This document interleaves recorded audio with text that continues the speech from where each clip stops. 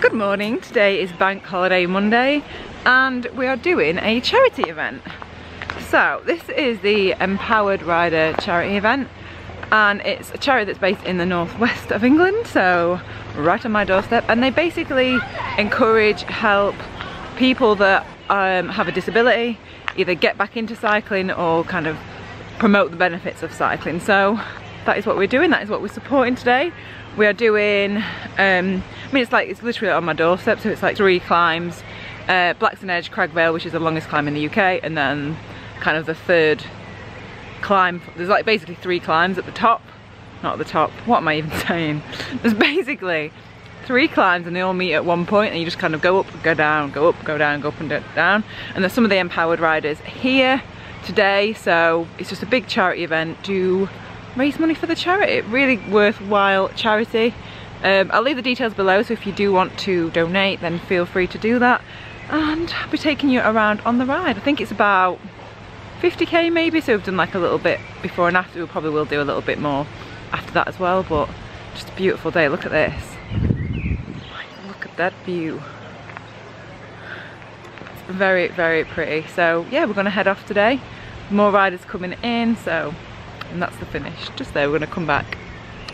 Also help build the bikes as well for different people, depending on what their disability is or depending on, you know, what they actually need from a bike. So there's so many different types of bikes here. So that is, I don't know if I've said this before, but this is the charity that I'm going to be raising money for when I do Land's End John O'Groat. So I'm going to set up a Just Giving page. So when I do that like 8-day ride, this is a charity that I'm going to be raising cash for. I just think it's just a great charity. So yeah. I've not made a very good job of getting my number on. It's just on one zip tie. It'll do, it'll do. Let's have a look how neat yours is. It's not blue though, Richard. It's a bit dark. That tickled me. Oh my god, look how neat yours is. Of course it's so neat because it's on the Fancy Canyon, whereas mine's on, oh yeah, the trusty giant.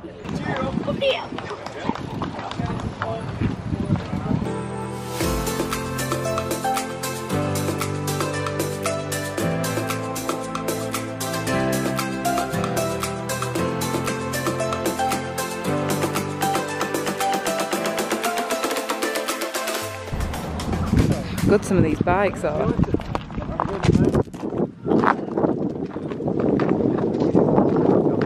Just amazing. This is where all the 3 roads join. So we've come up from this one. Actually you can't see. So we've come up from that one. So that's Blackstone Edge. That one down there is Cragvale. And that one there is the other one. I don't know what it's called. But yeah, we're just going to do all 3 and then meet back up at the top. Just here. Amazing. Just very quickly, I just want to remember this moment. It's just amazing. I've just come up with this guy who was bringing up his nephew, and he was just like, thanks so much for the support coming up, so I was just riding up with him. And it's just amazing. What an amazing charity, and what they're doing is just great. Just love it. Absolutely love it.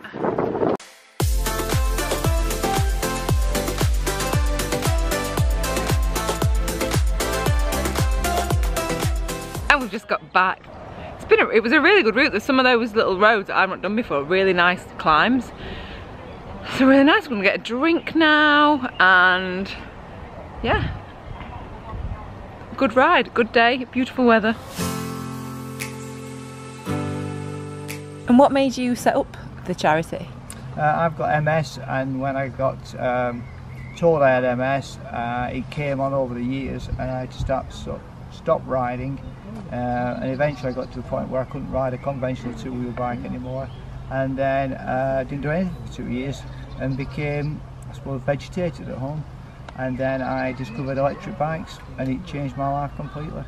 And I describe electric bike as like the hand of your father, as giving you a push when you first learn to ride, and it's a wonderful feeling to get that fresh air back in your face and be independent. And we started the charity in April 2013, and it's grown and grown and grown, and we've helped over 60 people directly now with grants, help, support, adaptations on the bikes, and it just keeps growing and growing. And that's what the money from, so people that are fundraising, if anyone donates, I guess for today's ride, the money will be put into paying for bikes for people. Yeah. There's obviously cost to run the charity, but this event creates money to help make the charity run, and then donations and grants that we get, we go and help an individual, or we develop and work with individuals. We're going to the Isle of Man next year, and we've managed to get a good funding package from the Steam Packing Company, and where the charity will fund half of it to take a lot of our riders, because a lot of our riders don't have a lot of money. They're on grants and benefits, so it's helping them to go and do something which they dreamed about, really.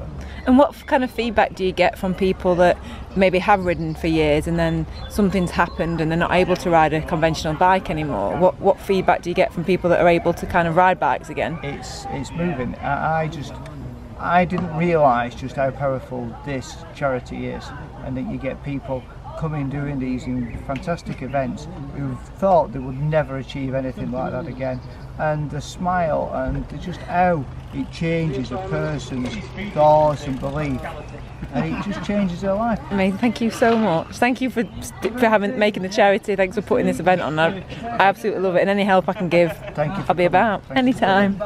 So this is all, and this is cadging and everything, but this is made, and all this is all made of 3D printers.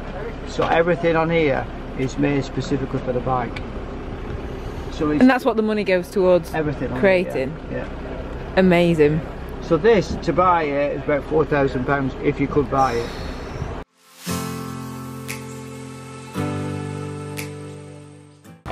What I've got is, it's a form of ataxia, which is, it's a neurological condition that affects all four limbs basically, and my speech obviously, but mainly my legs.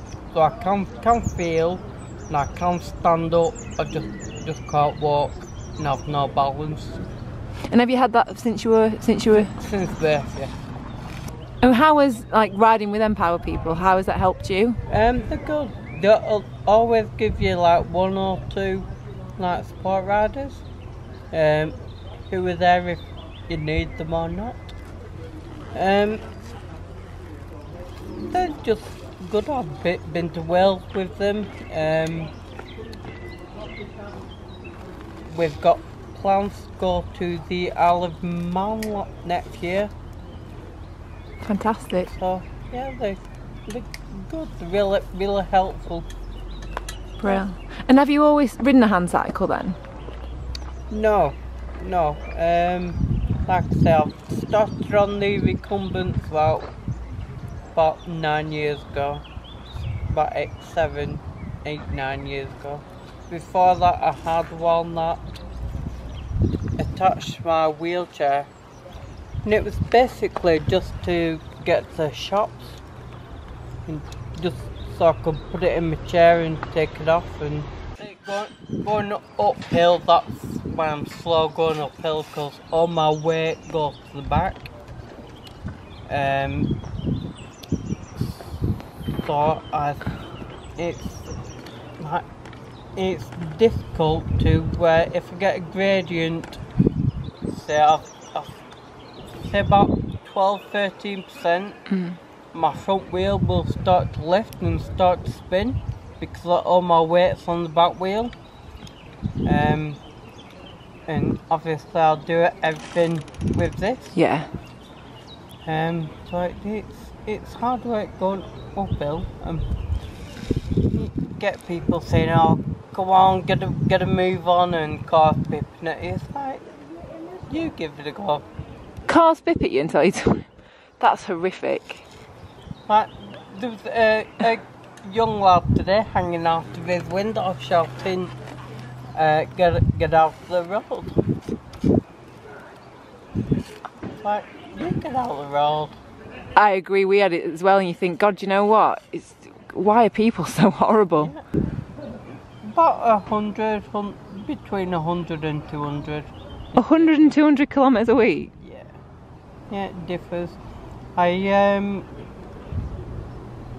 If I ride every day, it's about 20-30 miles a day.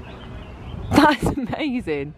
Absolutely, you are an inspiration to anyone that says that they haven't got time to go on the bike or they can't be bothered to go on the bike. Honestly, absolute pleasure chatting to you. Thank you so much for chatting. I really appreciate it. I'll probably see you on one of the other rides. I'll be back. And tell Andrew I said hello.